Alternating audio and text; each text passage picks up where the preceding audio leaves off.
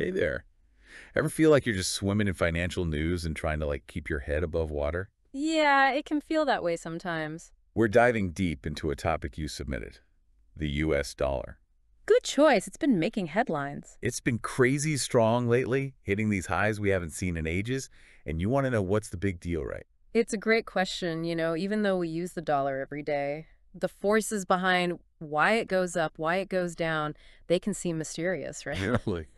Luckily, we got the sources you provided, so. Yeah, let's unpack it. You sent over some articles about these highs, so first off, what's the inside scoop? Why should we even care?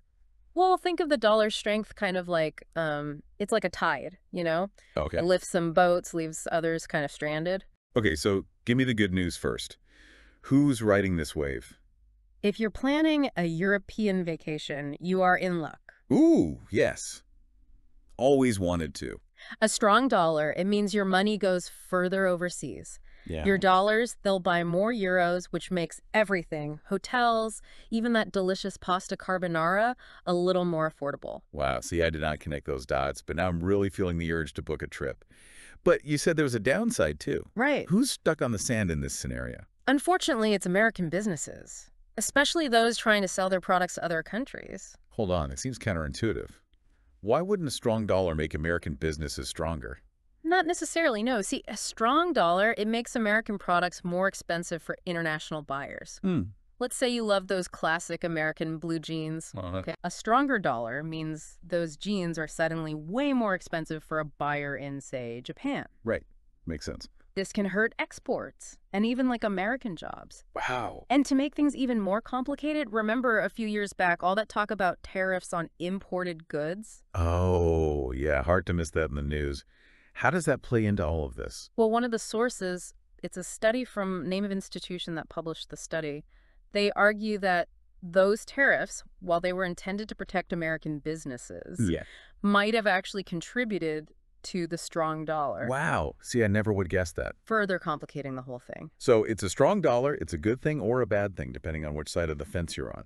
Exactly. It all comes down to how interconnected the global economy is. Even these small shifts, they have ripple effects everywhere. It's fascinating. You got that right. I'm already starting to see the dollar in a whole new light. This deep dive is off to a great start. But before we get too far, let's get back to it. Let's dive back in. We've been talking about the strong dollar, how it's good for some, not so good for others. But how do we even get here? Right. You mentioned the Federal Reserve earlier, and one of these articles you shared talked about interest rates. Help me understand this because, frankly, it sounds like, financial jargon soup.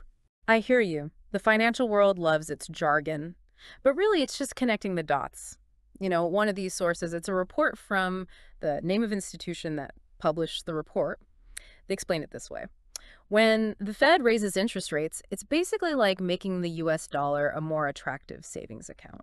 Okay, so higher interest rates mean your money potentially grows faster. Makes sense. Right, for people all over the world. So how does that actually, impact the dollar's value, though? So think of it like this. When more people want to put their money, park their money, in US dollars, because of those high interest rates, they need to exchange their own currency. Right, to get those dollars. Right, $4. That increases demand, which pushes up the dollar's value. Just like, when everyone wants a popular product, it gets more expensive. Same idea. Makes sense. So the Fed basically has this powerful lever. They do. They can pull it Yeah. to influence how strong the dollar is. Powerful lever. But what about the president? You mentioned earlier, a former president, he talked about how he wanted to influence the dollar. Yes. Where does the president fit into all this? Yes. You're talking about that clip you shared from former president, name of president. Yes. That's where things get really interesting. See, while presidents, they usually try to avoid, directly messing with the dollar's value. Too much chaos. Right. It's delicate. They can definitely influence it. Okay. Give me some examples.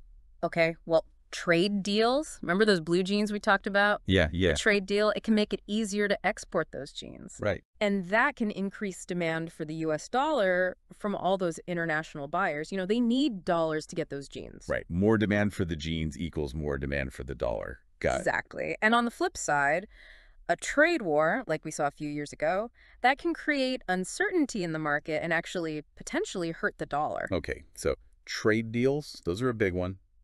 Anything else? Oh, don't forget about those tariffs we talked about earlier. Oh, right, of course. Their intended goal, it's usually to protect domestic industries, right? Hmm. But they can also have unintended consequences, Okay, like what? like boosting the dollar's value even further, kind of like that name of institution that published the study a study was suggesting. It's fascinating, though. It's like a high-stakes game of chess. It is. Every move has these ripple effects. But unlike chess, the rules are, I feel like, a little more fluid. You've hit the nail on the head. It's all these factors, different economic theories, different players. That's what makes it so engaging, don't you think? Absolutely. Okay, so we've established the dollar. It's a big deal. It's Huge. influencing everything, travel plans, international trade, real power in the global economy. But is this dominant? Is it going to last? Right. Good question. You mentioned something about cryptocurrencies earlier. Right. Possibly like replacing the dollar? Yeah.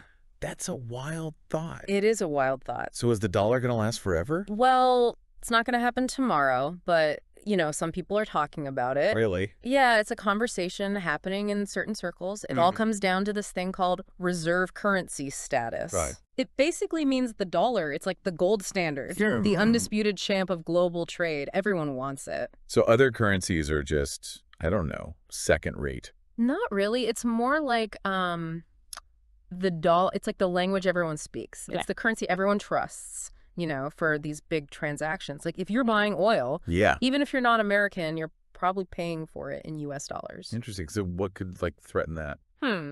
Well, one thing is other strong economies, Okay. like China, as they grow, Yeah. their currencies could become more attractive Makes sense. for international trade, right? So it's like if you're playing a game Yeah. and you see these new players with these amazing skills, Yeah. well, maybe the original star player has to step up their game That's a good analogy. to stay in the lead, right? Right. And then there's crypto.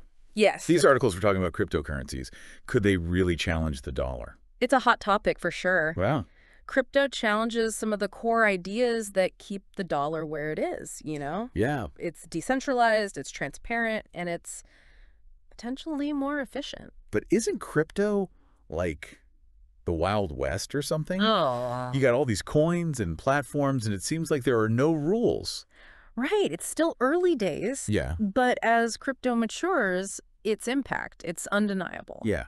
So, okay, the dollar's not like invincible. Right. It's got some contenders. It does. But we're not talking about a dollar collapse anytime soon, are we? No, not overnight. It's more like adapting to a changing world. Okay. The dollar's strength, it still rests on things like the U.S. economy and just global trust in the financial system, Okay. those things that can be influenced. So what should our listeners be watching for in the news, like to really understand where this is all headed? Keep an eye on inflation, interest rate decisions by the Fed, Okay. and yeah, even those trade deals, they might seem boring, Right. but they can shift the whole economic landscape, right? Wow. And that affects the dollar, which affects you, what you pay for things every day. This has been fascinating. I feel like I have such a better grasp on the dollar now Good. That's what we like to hear. and its power and how it impacts us. It's powerful. Really interesting stuff. Thanks for taking a deep dive with us. Of course, anytime. And there you have it. Another deep dive into the world of finance, folks. So what do you think? What would happen if the U.S. dollar wasn't top dog anymore? How would that change things for you? Something to think about.